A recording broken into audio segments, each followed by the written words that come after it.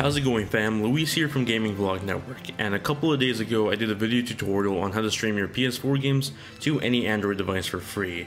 And the positive reception, all the positive comments, the thumbs up, the views were all really great, so thank you all for the positive support on that video.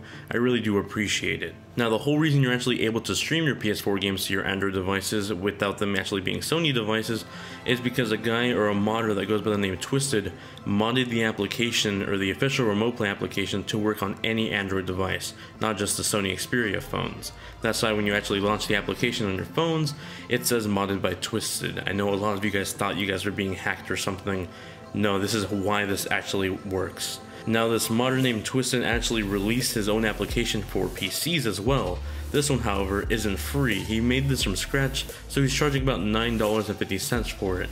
And before you ask me, no, I'm not going to share the application, and anyone that tries to get the pirated version will be deleted in the comments. I fully believe in supporting this guy's work because he's released a free version of this for Android. Why not support the PC version if you want it? Now, keep in mind, Sony has gone on to also announce their own PC/Mac remote play application, but this was also after this whole modded version came out, and it's probably just an answer to this mod being released. With that said, if you want to wait for Sony to release their official version, you can do that. If you're eager to do it right now on Windows at least, you can't do this on Mac just yet, you can go ahead and purchase this application. Now, I'm not being sponsored by Twisted or anything, I just bought it myself. I love the guy's work and I thought it'd be really cool to show you guys how it works. So here's how you can remote play your PS4 games over to your PC. So the first thing you're going to want to do is go ahead and purchase the application with the link in the description below. It's about $9.50 and it's a Windows only application. Now, once you've gone ahead and purchased the application and downloaded it, I'll have instructions in the description to install it and set it up. It is a little bit complicated just because it does require you to enter a license and activate the program to prevent piracy, so that's why I'm not showing it off on video. Now, pretty much when you have the application installed and you open up the Remote Play PC application, you're going to get two options. You're going to be able to either search and connect to your PS4 through the local Wi-Fi connection, or you can connect directly to the PS4 IP address. Now, if you don't know your PS4 IP address, you can just go over to your settings application on your PS4, go down to network settings, go to view connection info, and find your IP address, and go ahead and type it into the little PS4 Connect pop-up in the Remote Play Windows application. Go ahead and click on Direct Connect or Search and Connect, and you should be able to connect over to your PlayStation 4. Now, as far as what you can do with this application, it's pretty much just remote play on your PC.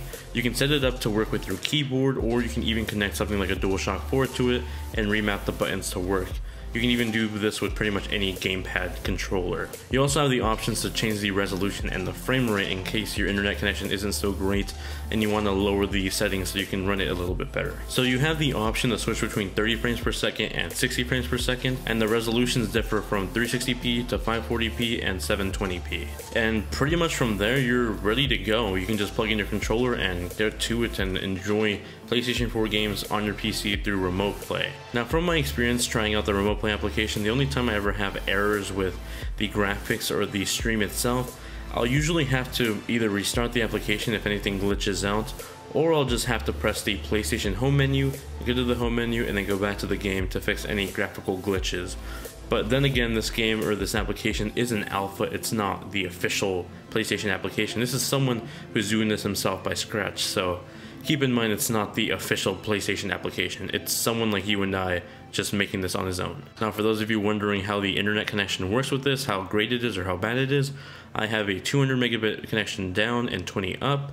I have the computer connected through Ethernet and the PS4 connected through Ethernet in the same house, and it's pretty much instantaneously. Even just running both of them side by side on two different TVs, you can see it's pretty much in sync with the PS4 over to the remote play application. So I hope you guys found this video interesting and enjoyable. If you have any questions about how the application works before you want to buy it yourself, let me know in the comment section below. I'd be happy to answer any questions that I can. If you want to keep up to date with me off of YouTube, you can check out my social network links in the description below. I have Facebook, Twitter, Snapchat, Instagram, pretty much everything, including my gaming usernames for PlayStation, Xbox, Wii U, and Steam. Thank you all for being some awesome viewers, and I'll catch you all in the next one. Later.